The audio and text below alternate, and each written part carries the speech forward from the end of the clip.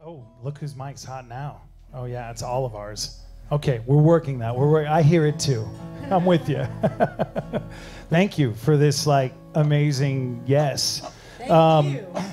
So you guys, this is some of our crew, but I'm gonna look at you guys and Lover's Leap. Where does the name Lover's Leap extend from? The moment somebody said, "There's four of us." Well, of course we're called Lover's Leap. You didn't know that already?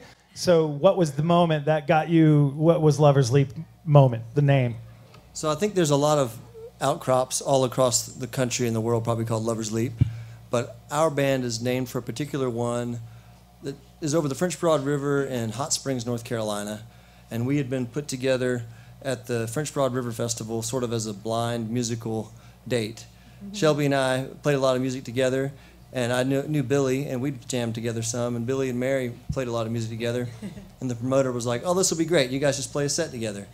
So we got together the night before and put our song list together and got on stage and had a blast.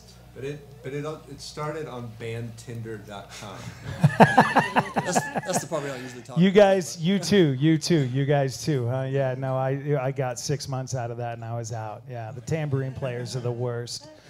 Never goes anywhere. There was something real about this one. Sweet. So well, let's take the ride of that moment where Lover's Leap became a moment and continue this musical journey at Live at the BeeHive. So yeah. I'm there talking and here I'm gone. Enjoy. Yeah, so this was a song that I wrote for Shelby back here when we were first getting together and courting, and I was living in a dump and she was coming to visit, and I realized I had a lot of work to do.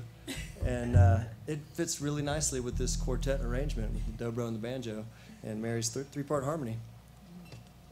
2, 3, 4.